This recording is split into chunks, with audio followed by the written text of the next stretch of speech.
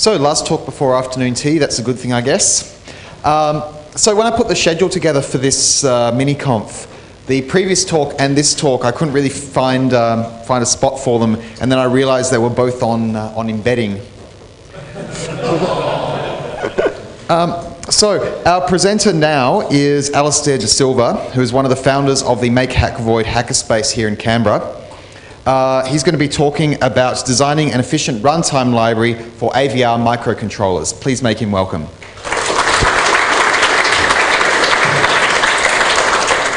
Thanks, Chris. As he said, I'm Alastair De Silva. I'm one of the co-founders of the Make Hack Void hackerspace here in Canberra.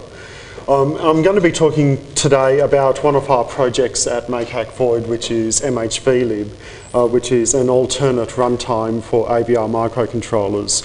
Typically, people run Arduino on these, and if they don't like that, then they go down to bare metal.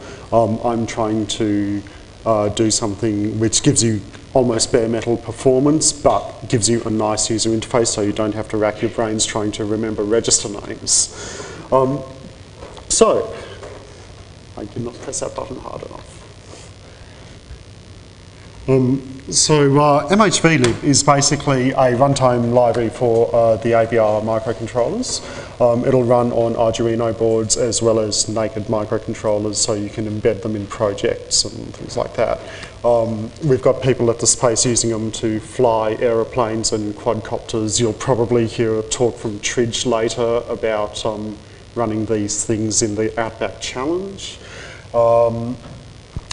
This particular library is basically a wrapper around AVR-libc, which is the C runtime library that's provided for the AVR microcontrollers.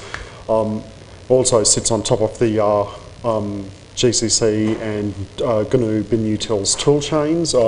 We actually maintain our own distribution of that as well to make sure that they're all up to date, because in the Windows world, the last version of GCC for the AVRs was version 4.5, which is ancient. But our distribution's available for Linux and OS X as well. The library that we use or we provide is BSD licensed. However, there's a few wrappers around things which are GPL'd, and so we've actually got a separate project that contains all the GPL components, and of course all of our wrappers are GPL'd as well. So one of the things about the AVR microcontroller is it's a very, very different animal from the type of machine you're used to programming. Well, probably used to programming.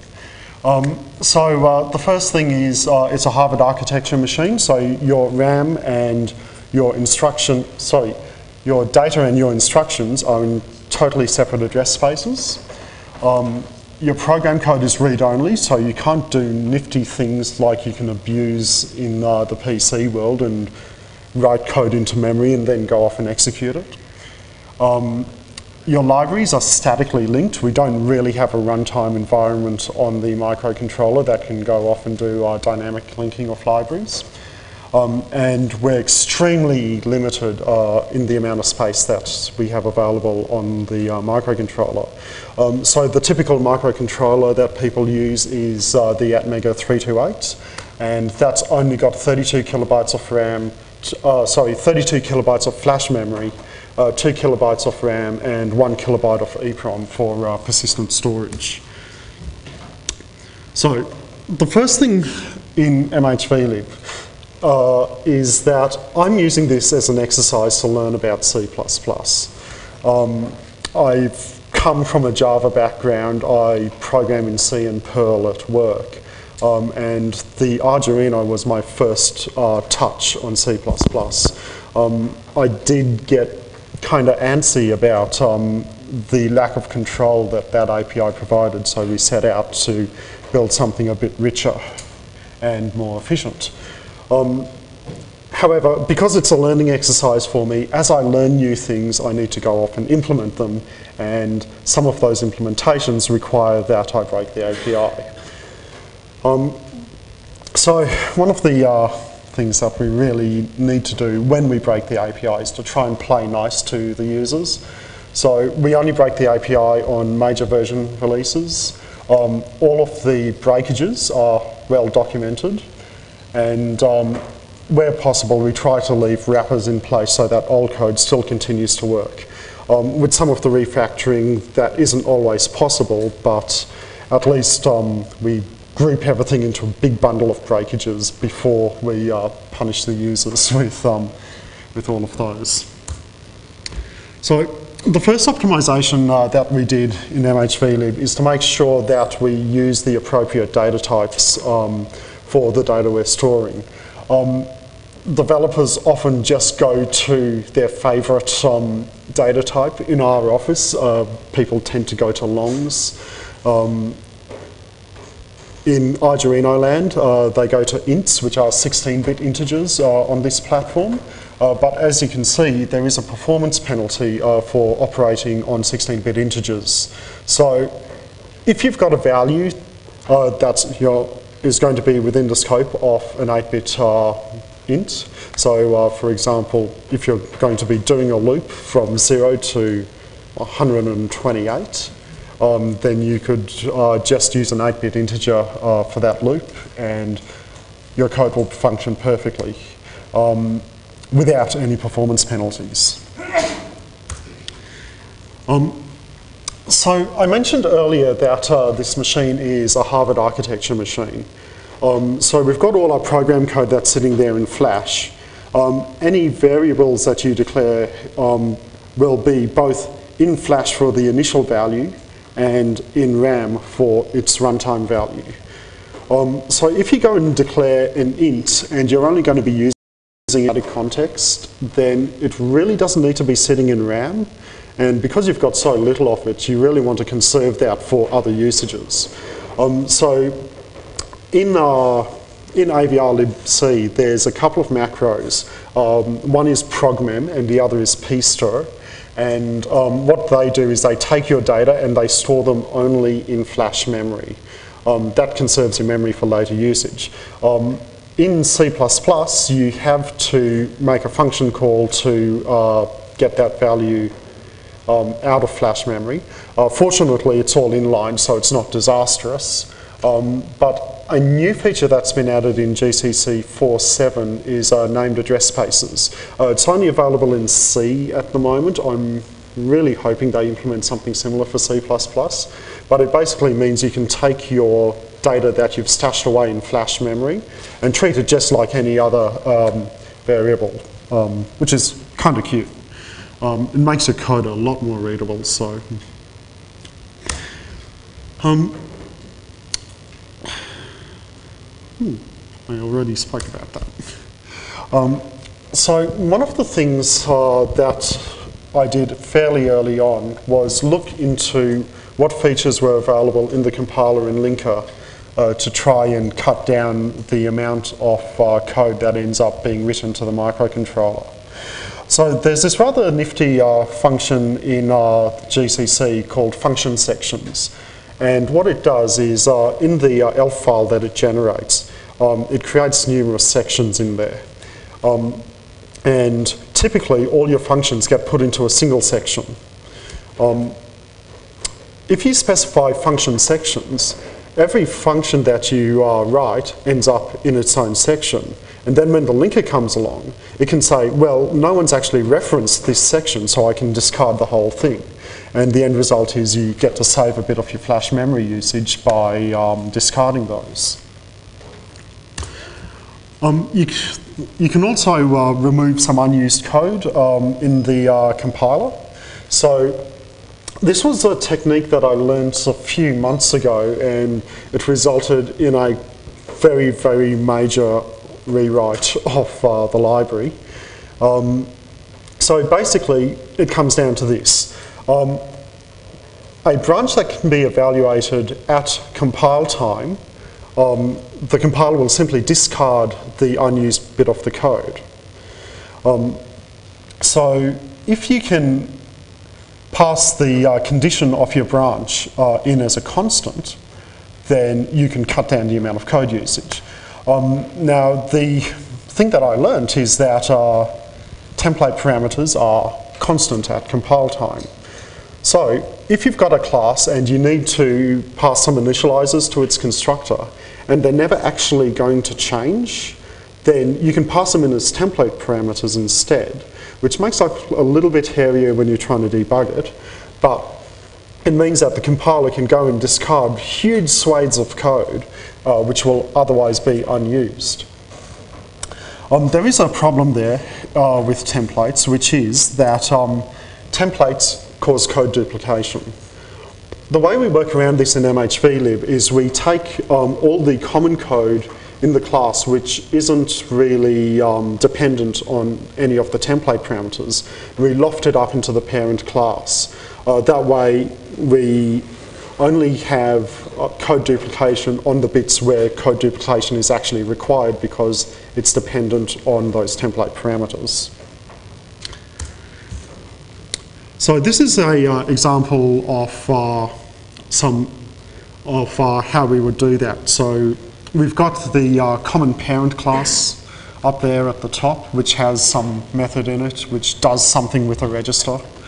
And we've got our foo class, which is going to take a template parameter in. And you can see that we're not only operating on that template parameter within our method, but I actually missed a method declaration in there. Whoops. Teaches me for writing code just before the presentation. But you can see that we can then also call the common code in the parent class, and all the different invocations of our foo class with different template parameters won't have any code duplication. MHVlib recently has taken another turn, which is that typically embedded programs tend to be very linear. You go off, do something, toggle a line high, sleep for a bit, toggle the line low, and so forth. There's basically a single thread of execution. But the problem is that those sleep for a bits tend to be busy loops. And when the microcontroller is doing a busy loop, it can't do anything else except maybe handle an interrupt. So by restructuring your code to be event-driven, and that basically is implemented in MHVlib by hooking various interrupts, it allows you to put the microcontroller to sleep. That lets you save battery life and the planet, if you're powered off mains, I guess. And it makes the main loop very simple. In a lot of the MHVlib tutorials, the main loop is decomposed to the point of check if there's anything that needs to be done and go to sleep. What will happen is if there's an event that the program needs to handle, for example, waiting for a timer event or waiting for a button press, the microcontroller will wake up at that point, go back to the top of the loop, handle the events and go back to sleep. So, efficiency is not just for the computers. Programmers should be efficient as well. Now, some of the things that I'm stating here are probably a bit contentious for some people. We've had a few debates in the office about it. But take what you will from it, and feel free to argue with me offline for the rest. So, that slide is incorrectly titled. I want to encourage code reuse, not avoid it. As I said before, factor all your common functions into a parent class and keep just the minimal implementation of what's required in the low-level class. So for example, we've got a class called device.tx, and that has various methods on it which format up strings and buffers and numbers and dump them out to some magical device that can represent this data to the user. It takes this by dumping it all into a ring buffer on the back end and they have callbacks for freeing them when they're dealt with. But what that means is that when you go and implement a driver for a new LED matrix display, you don't have to go and write all this code for handling how to display characters on the screen. There's already generic code there in place. As long as you extend device TX or one of the display classes, such as a monochrome display class, then you've already got code in there to handle what you need to do. So your effort in terms of writing a display driver becomes a case of, well, how do I get data from the constructs within mhvlib and push it out to my device? One thing I'm a really big fan of is code documentation. I'm trying really, really hard to get my workmates to agree, with poor success, unfortunately. But mhvlib is fully documented using Doxygen.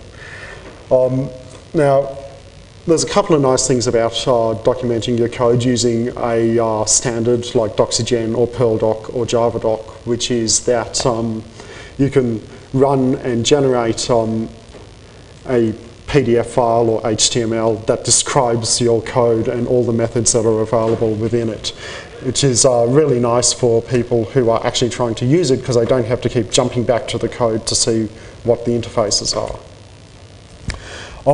I tend to use code Doxygen for not just documenting the code to the user, but also for myself. I actually write the documentation first, and I use it as a way to keep myself on track and make sure that I'm not pushing more things into that function than it really should have. It's basically a case of trying to contain scope creep at a functional level rather than just at a project level. It also is really useful when you come back in 6 months' time and go, what the hell was I thinking? And finally, when you're trying to debug the code, you can read what you originally intended the function to do and confirm that the behaviour of the code itself actually aligns with that intent. One problem that I've seen, well, actually, where's that PHP guy? Is having generic names in libraries. So obviously when you're writing code and you've included headers from 2 different libraries and they've got the same function declared in it, it's going to barf at you at that point. But what happens if you haven't included those headers? The linker is going to go and simply grab the first symbol it finds with that name and link it in, even though the actual internal implementation of it may be completely different. So back in the PHP case, I think there was something weird with XML and MySQL or something like that, and depending on which order you brought in your plugins into PHP, you would get sporadic crashes. But anyway, other story. So the way I had originally worked around this problem was I was prefixing all of my function calls with mhv underscore, and of course all my class names are also called mhv something, which gave me kind of like namespaces, but not namespaces. And then I learned that C++ actually does have namespaces, which turned out a lot nicer. The code's a lot more readable as a result. I'm fairly adamant that any methods and functions need to be kept simple. If a function starts getting too hard to understand internally, it's going to be an absolute nightmare to debug.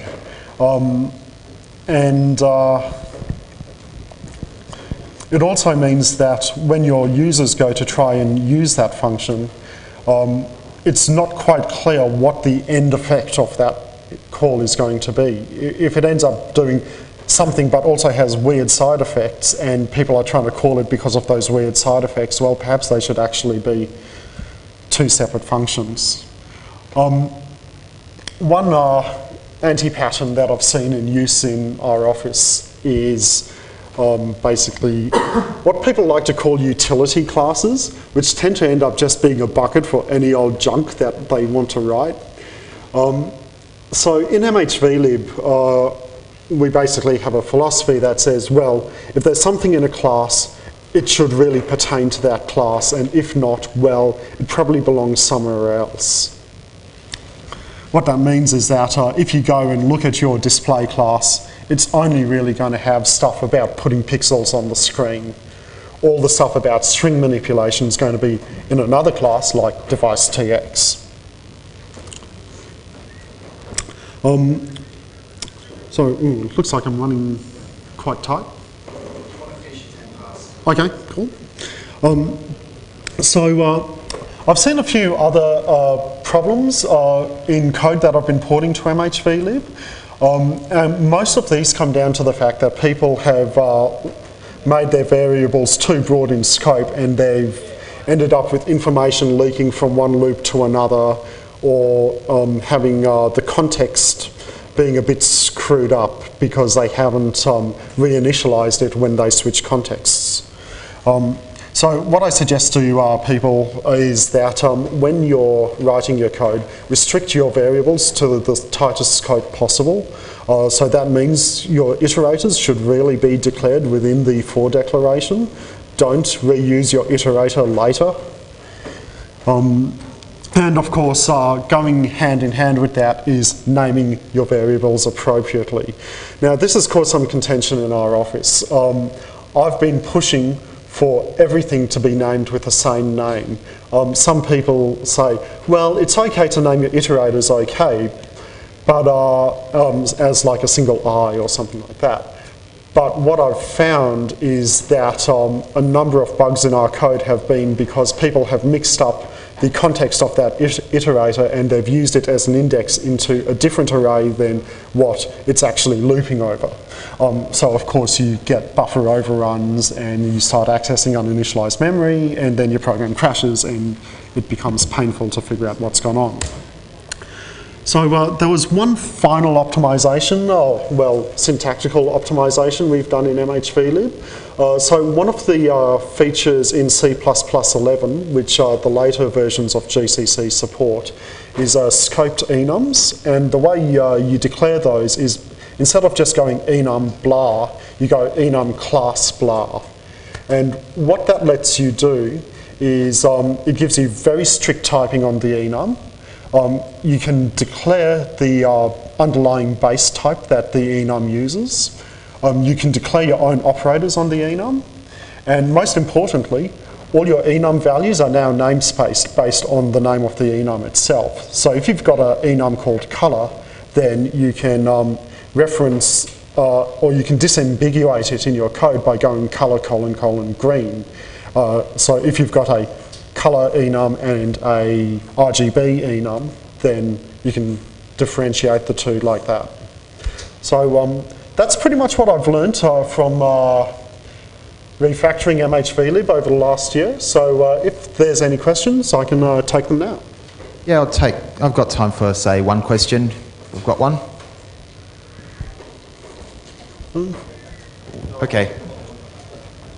So what's how would you decide that you should use MHV rather than the Arduino library? Okay, I recommend that people who are actually experienced developers go towards MHVlib. Let's put aside the whole IDE argument because that's a completely different discussion. But just looking purely at the runtime, MHVlib provides a lot more control to the developer. So you have control over buffers, fine-grained control over the hardware and what it's doing. You can shut down peripherals that you're not using. And of course, with the event-driven model, you can put the machine to sleep as well. So yeah, if you're an experienced developer and want to get your hands dirty with tight control of the machine, go with MHVlib. It also saves you memory, program space, and clock cycles. So if efficiency is important, then MHVlib is also the good. So everyone, please thank Alastair for his talk. Thank you. It's afternoon tea time now.